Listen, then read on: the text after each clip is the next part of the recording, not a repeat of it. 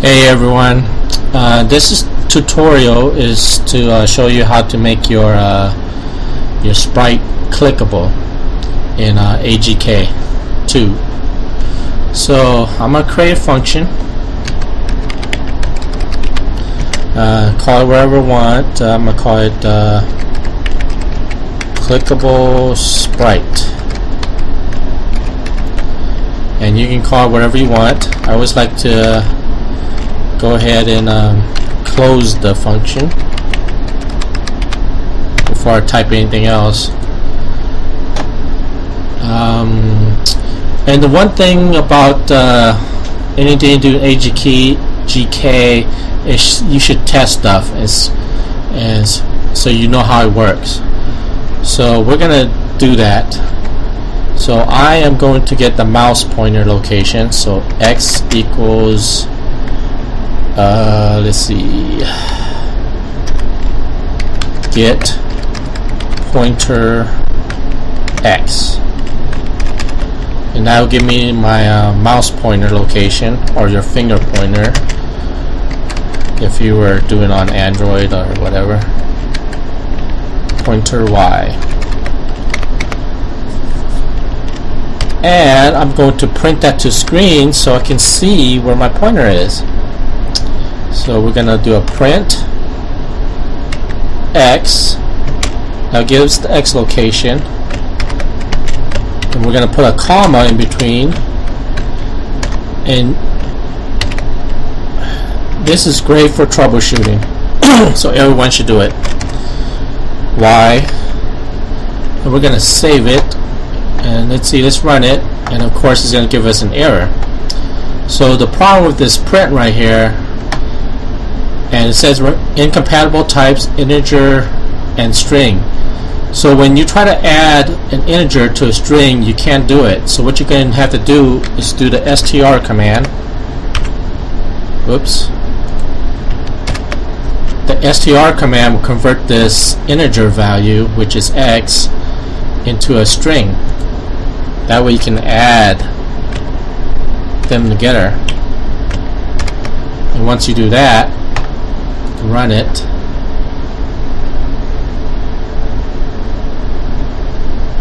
oh, what's going on here? stry get pointer. Oh, I forgot to call it here. We're gonna get rid of this screen FPS. We don't need that,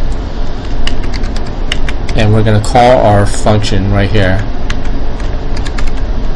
Okay, now we're gonna call our function, and anywhere my mouse goes, you'll have the x value here, the y value here, and this is great for troubleshooting. Alright, so now we're going to test if the sprite buttons get hit. Okay, so we're going to bring up our help menu, and the command we're going to use is get sprite hit test. So we are going to, and if you look at it, it shows you all the commands. And okay, so I'm just going to go ahead and type it. So we're going to run some more tests. If get sprite hit test, and now it's going to ask for the sprite index. So we want to test the start button. So start button, comma, and wants a float and a float x and a float y. So it wants to know where your mouse is. So basically we're gonna get this get pointer x and get pointer y.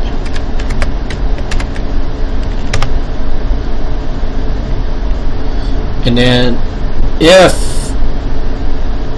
your mouse is over the start button, we will print, and all this is for testing purposes. So print are hovering over the start button.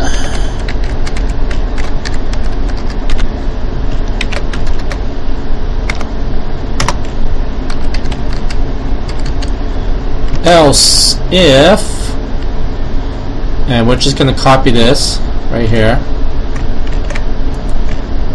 and paste it, and we're going to change this to the land button.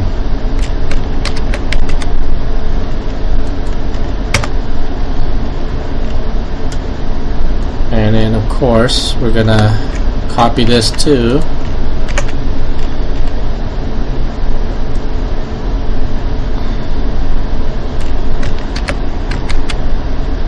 Land button. And of course you want to end, you have to end it. Okay, so let's test this, and it's going to fail, and I'll show you why. So it fails because it doesn't recognize land button and doesn't recognize the start button. That's because within this function, start button and land button doesn't exist. So one thing you can do, which I'm going to do here just for the sake of this, I'm going to make this start button a global.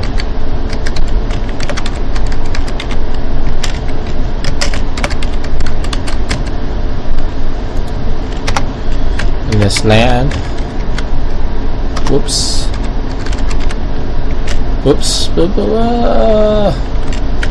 need to declare it global.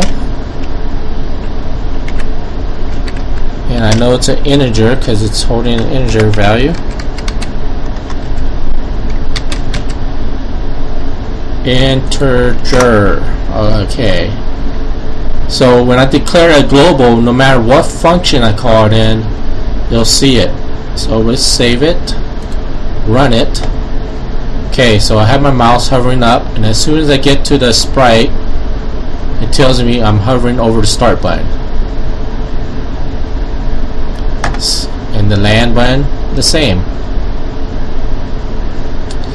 Alright, so now how do you make it so it's clickable? And the command for that is get pointer release. So it's right here, get pointer released. So basically when you click on something, you release it. That's like clicking on it.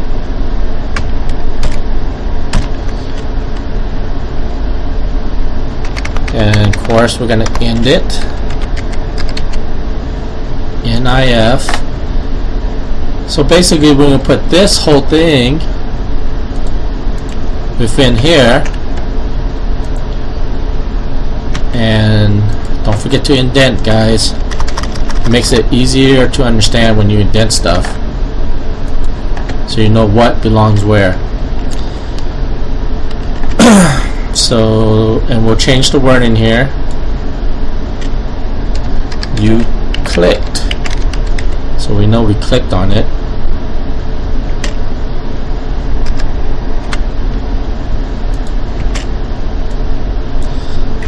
Copy that. Okay. So basically you wouldn't have any of this. Your whole function would just be here if you wanted to have it clicked. But we're going to run this. So of course we get the you are hovering over the start button. But when I click it, you get the you clicked on start button. Same to land. So you can probably hear me clicking on it. I'm clicking on the land button. And that's basically how you make your sprite clickable. And that's about it. So basically you wouldn't need all this if you knew, but all this that I have highlighted right here is for testing purposes, and it's something you should do, especially when you're learning stuff and you're trying to figure out why something doesn't work. It's really good to do things with the print button, with the print command, so you can see if something works. So you would just delete this, and your whole function would be basically this, to see if something's clicked. Of course you gotta call it. Alright, thanks for watching.